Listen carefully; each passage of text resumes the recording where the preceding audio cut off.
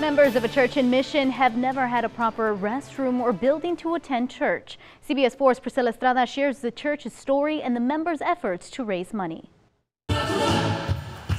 Liliana Torres has been attending Templo Emmanuel Church in the city of Mission for 11 years. Torres has been a member through all the times the church has moved site locations, and even at its hardest times when service was held inside a tent. This was what's left over of our tent. Some wind came and knocked it down, and well, that's when we had to start this construction. Torres says she has never stopped attending even after they lost their tent where they held service for some time. This pastor has given his heart out for us.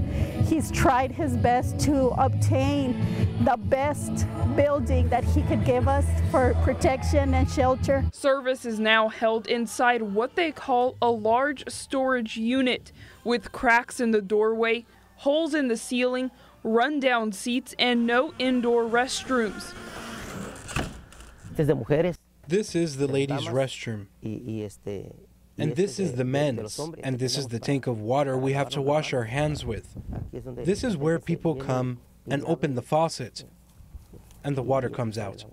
Cortez says that they had to settle for the building because of lack of funds to start the process to build a proper building.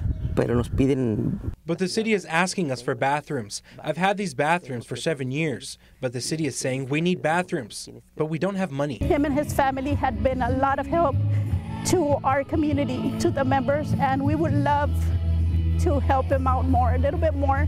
Unfortunately, it hasn't been possible to obtain all the means or all the finances to finish out what he has started.